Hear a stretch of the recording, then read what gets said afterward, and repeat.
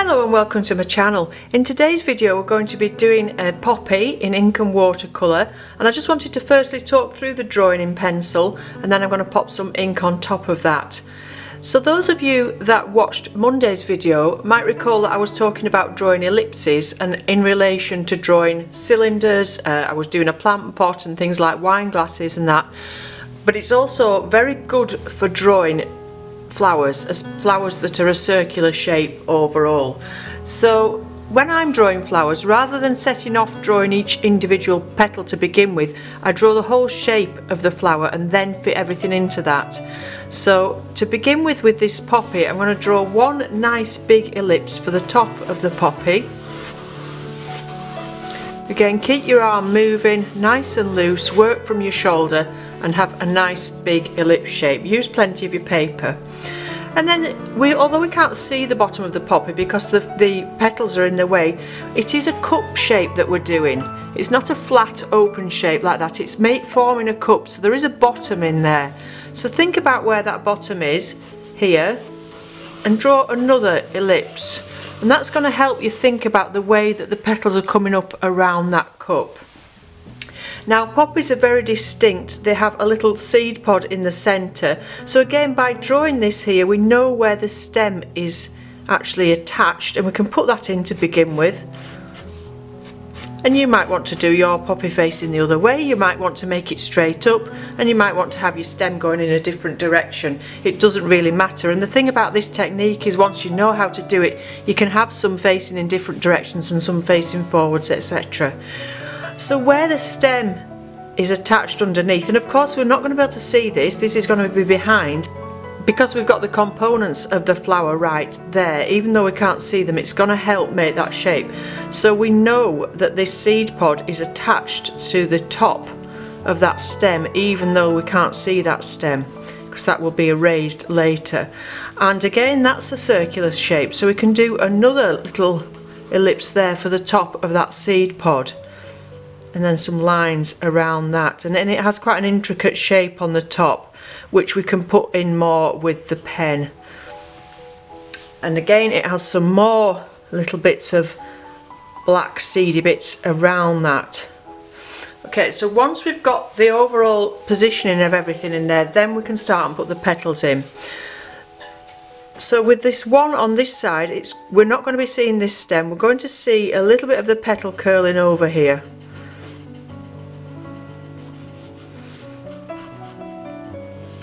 And then the underside of it here. So all this, I'll do it now for you actually, once erasing everything inside that petal, and there you can see that petal emerge. So that's going to be coming up and around this way. Underneath there we're going to have some petals that are sort of coming out a little bit more and going around to the outside of this shape, and the same on the other side. So this here is a guideline. It doesn't mean you can't go outside of that with some of your petals. You're going to see the stem there, but not there where that petal is.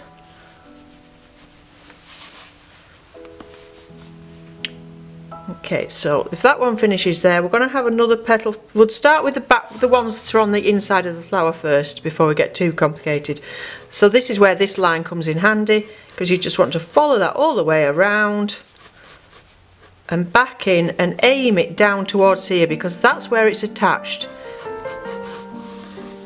And the same on the other side. Think about where it's attached. It's attached there to the top of the stem, making that nice cup shape going out and back in and down to where it was attached. Now different varieties of poppies have different amounts of petals and things, but it's just getting that overall shape there. Actually I'm going to make this one come a lot nearer to this one, and then at this point again get your eraser, get rid of some of those earlier lines. I hope that's making sense to you. So those first lines that we did were just really to, you know, put something into work to. And here the petal behind may be a little bit lower because it's perhaps flopping out a little bit, so then we can get rid of this here and that makes a nice shape between the petals there. And then we want another one coming out this side, maybe a bit more character to it. And actually I will put that in front of that stem there, so we'll get rid of that stem and all of those guidelines in there. And we can tidy this up a bit more once we've got the ink in. So if this one's coming round to here, it's then curving over, and again this is where everything attaches. So although we can't see it, that's behind the flower and that's behind what we're seeing. That's where the top of the stem comes to, and it's also where the petals are coming to. So when you're drawing your lines, draw everything back in that direction.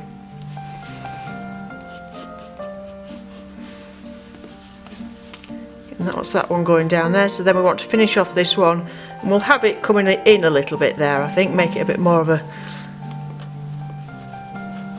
interesting shape rather than just a circle, because the petals aren't perfect. Again with this one, let's make it a bit more shaped there.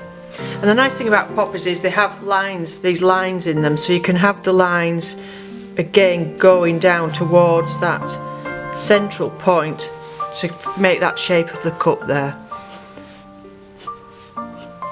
Okay, so that will be enough actual drawing in the pencil, and then we'll come along and put the pen on top of that.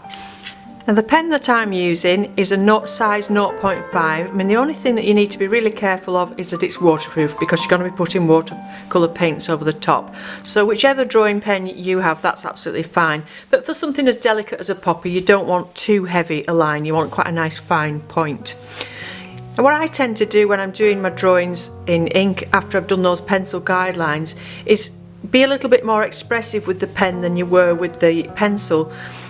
With the pencil you were making sure things were in the right position. Now you can have a little bit more fun and put some more little nicks and things in the petals and things like that that are going to give it a bit more character. Because when you draw in nature, it's never going to be perfect. There's always going to be little curls and twists and nicks. Okay, so I'll set off just with a very simple line here for that back petal, and then we'll come up with this one. And I'll, like I say, give it one or two little bits of kinks and twirls. Take some of those lines down, but because that's pencils there, you don't need to worry too much about getting the accuracy of the shape, because that's already there. So that's much nicer than just following that pencil line round. And again, we could put some little lines coming down, and from here going out. So if you start your hand there where the centre of the flower is and then go up, that's going to be much more convincing for getting that little cup shape. Don't overdo it at this stage with your ink, because it's a delicate flower. We don't want to be covered in too much black ink. Now I'm standing to do this, so it's easier for me to get this line around here, but normally I would perhaps turn that around to get a better line. I just don't want to be in the way of the camera too much. But you know, don't be afraid to move your paper around so that you can get some better shapes and get a smoother line than I have there. Again, imagine your hands, just the nib of your pen starting here behind where we can't see, and then take it up so that you get in that shape where it's all joined together in the bottom of that flower. And of course this doesn't just apply to poppies, this can apply to all sorts of flowers that have got that round cup shape. So this petal here is a little bit more complicated because it's actually in front of us, coming towards us, but still try and give it a bit more character. And get that dome shape at the bottom again where it's connected up. And again it's curving around. Make it feel like it's all coming round. This one's going over because it's at the back of the flower and it's more open than these ones that are in the centre of the flower. But again, you still want those lines coming from that central point. Out to this one. So don't be afraid to leave little bits of gaps, little nooks and nicks, whatever you want to call them. I don't know if those words are made up, but there you go. And again from here, come out and down to give that feeling. So we'll have a look at this central part now. I wouldn't know what sort of shape you want to call that really. And it's got these little, I don't know what you would call them, it's where the seeds are forming on the top here, going in and out. Again, can you see how I'm letting my pen sort of wobble on the paper, and I'm not putting too much pressure on the pen, and I'm sort of letting it do its own thing. I've not got that much control of it. Loosening my hand and letting those lines wiggle out to give much freer shape to that. And again, one or two coming down. At this stage, if you wanted, you could go much heavier with your black in the centre there, because some poppies are very black in the centre. It really depends how much you want to do with the ink and how much you want to leave to do with the paint, but it is nice and dark in the centre there, and that's, you know, what makes that contrast with the red of the petals and the very dark blacks that you get in the centre there. But I think I'm going to I might just shade a little bit behind that shape, but other than that I think I'm going to leave it like that and get the rest of the colour in with the paint. And after that, the only thing left to do is this stem, and then we can just leave it to dry a few seconds before we take away some of those lines. Actually, I'm just going to pop a line in that one there.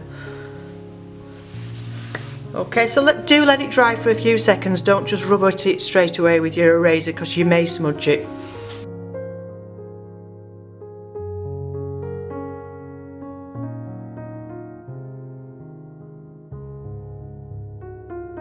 You'll notice that your flower looks completely different once you've got rid of all those pencil lines. A much freer drawing. You know, you've got rid of that very straight line and got these little jaggedy edges like I was saying before, and it's got much more character than it had just with those pencil lines. So at this point, if you want to, you could take a nice photograph of your work, because then you can come back later, pop it on the computer or something and use different colours on it and try it again, if you wanted to preserve this at this stage, if you're happy with your drawing. So I've mixed up one colour only in my palette, and this is French Vermilion by Sennelier, and as you can see, it's a lovely poppy colour.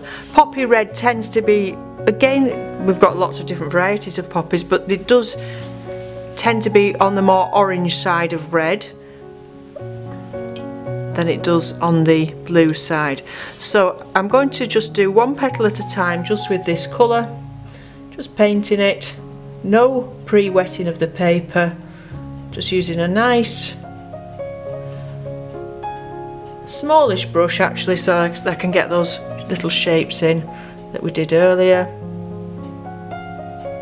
And I'll go ahead and fill the whole thing in, but just watch how I'm bringing the brush down in the direction of those lines that we talked about before, so we know everything's connected here, so our arm and our hand and our brush are all moving in that direction as we go along. You might need to alter that if it's an awkward position, particularly as I'm trying to work around the camera. But I'll go ahead now and do the rest of these petals.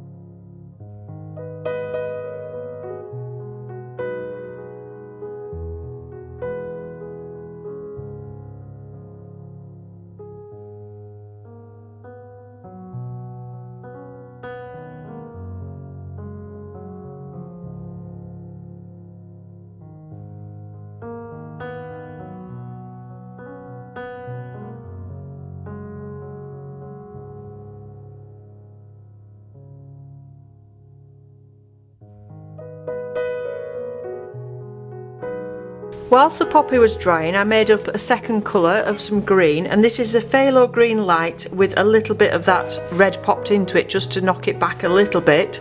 And I'm now going to do the seed pod and the stem in the same colour. I didn't want to introduce too many colours into this painting. By just keeping a few colours, it makes a nice, simple, harmonious little painting.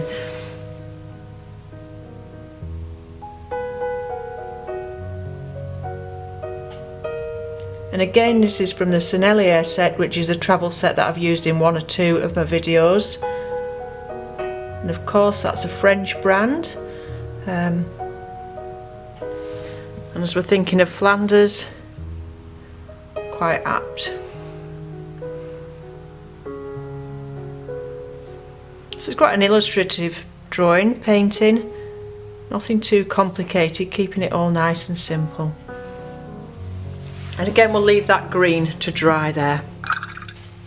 The third colour I've made up is some, let me think, some Payne's Grey, and again I've added some of the French Vermilion into that to make quite a warm colour really, rather than just using a black. And we'll pop these little shapes into the top here, just filling all that in really, because we've already got the lines there with the pen.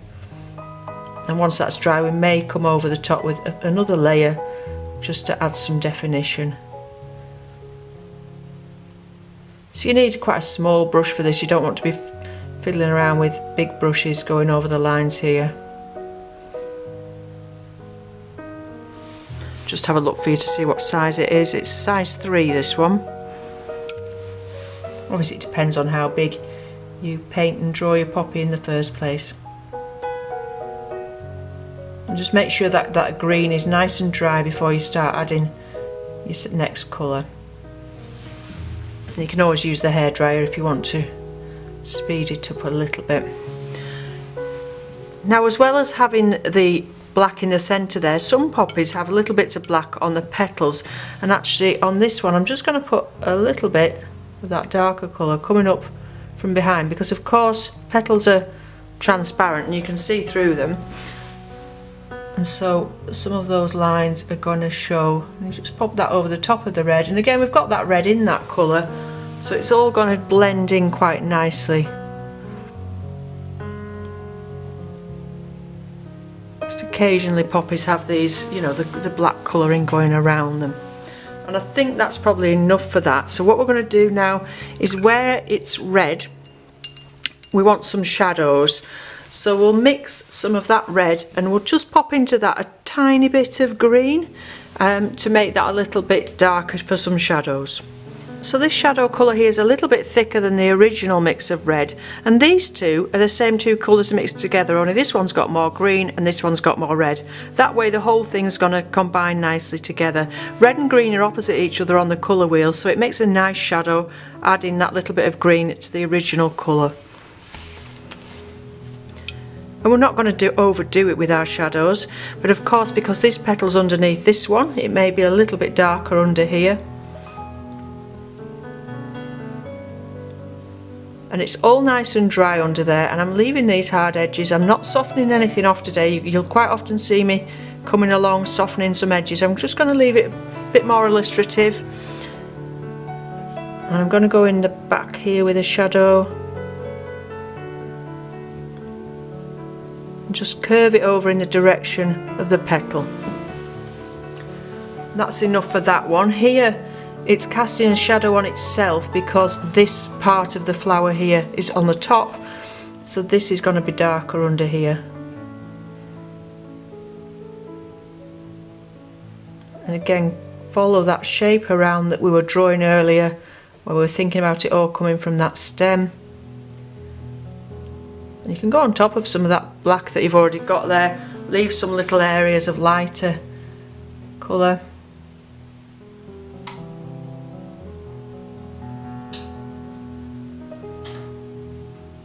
And have it darker under here where it's not going to get the same amount of light.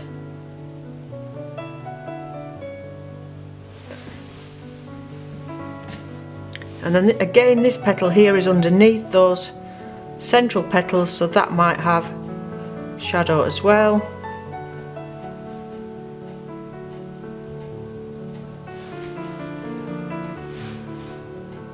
again coming over in that shape that we've already got.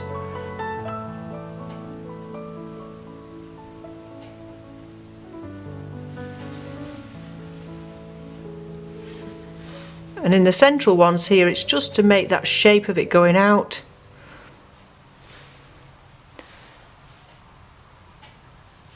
And where those lines are, because it's sort of, the lines, the petals will be dimpled in a little bit, if you like, if that makes sense, and they'll cast shadows on themselves.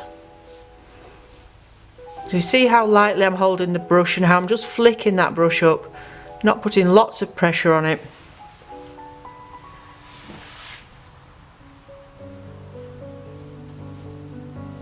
You're obviously going to have more shadow down at the base in the cup, centre of the cup, and as you come up towards the outside edges you're going to have a lot less shadow because the light's going to be catching on there.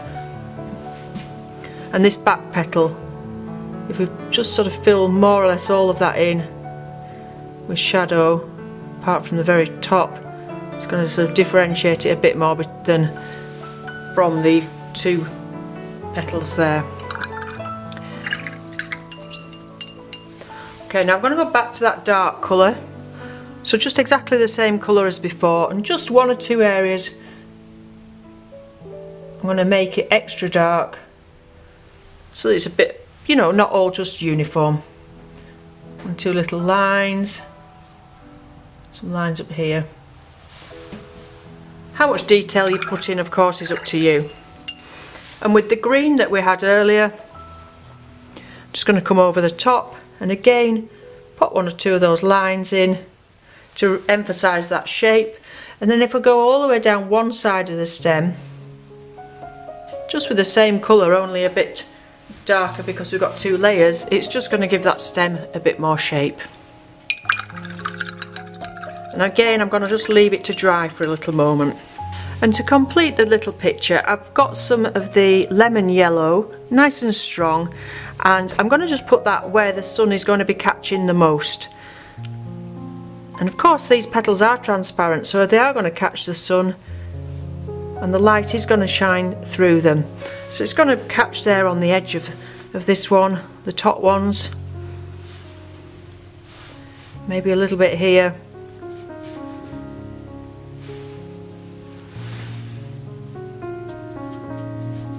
And it's just a lovely, lovely colour is this yellow. I'll just put a tiny bit there where that's bending over. You don't have to do this, but I do feel it just lifts it all up a little bit and gives it a nice bit of a shine. And again, it might catch a little bit of sun on the stem, which is just going to make it a bit more interesting.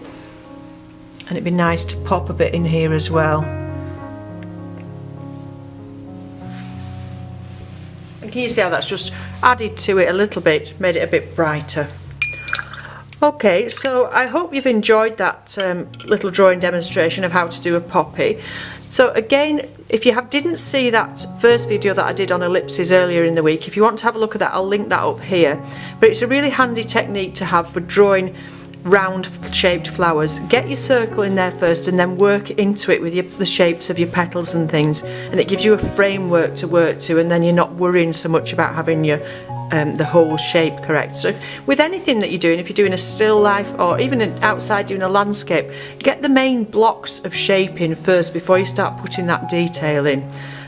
Break things down into blocks and shapes. Even if it's you're drawing a person or something, just look and see if you can see some shapes popping out at you that you can get in there first. Okay, so let me know how you get on with that drawing if you want to have a go at that. Like I say, you can alter the shape of your ellipses, the size and the way they're facing, so that you could get a whole field of poppies if you wanted to. I'm not going to put a background in this, that was just what I wanted to do, a very simple poppy in the run-up to Remembrance Day. Okay, so I hope you enjoyed the video. Thanks for watching, and I'll be back again with you next week with more tutorials and demonstrations. In the meantime, enjoy your painting and drawing, and bye for now.